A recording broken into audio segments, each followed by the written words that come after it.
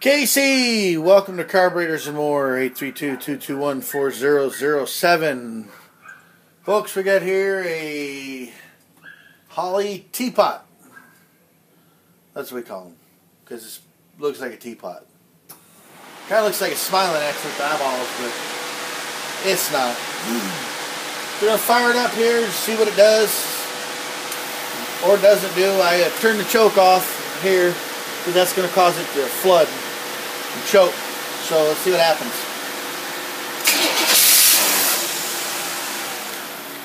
Give it a couple of pump skis.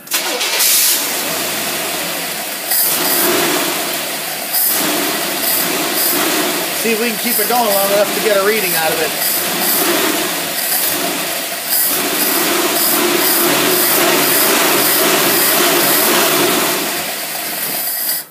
Nope. Let's try it one more time.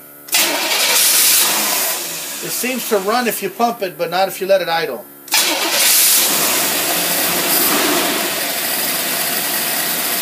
if you put it at part throttle, it tells me something is amiss up in here.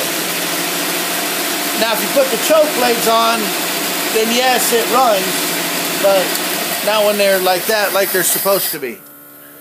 But we know what to do. We'll send it over to the guys and let them take care of it. That's what they do.